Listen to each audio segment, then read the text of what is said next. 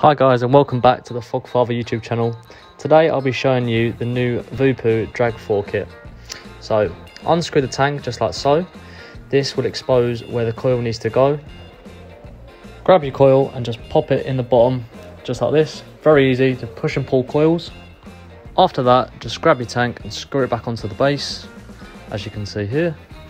Once your tank is screwed onto the base, all you need to do is half a twist at the top, pull that off and just fill your liquid just in the two small holes on either side.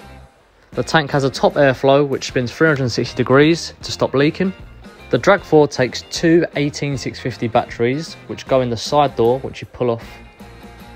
On the side here I've got two 18650s which are designed by Sony. They are both 3000 mAh VTC6. Once you've put your two 18650s into the device, grab your door and slide it back onto the mod.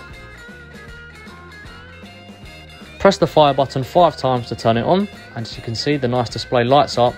The smart mode allows the coil to be read automatically, which can then be set at the recommended wattage for each and every coil. It has a maximum power range so that you don't go higher than the recommended output of the coil.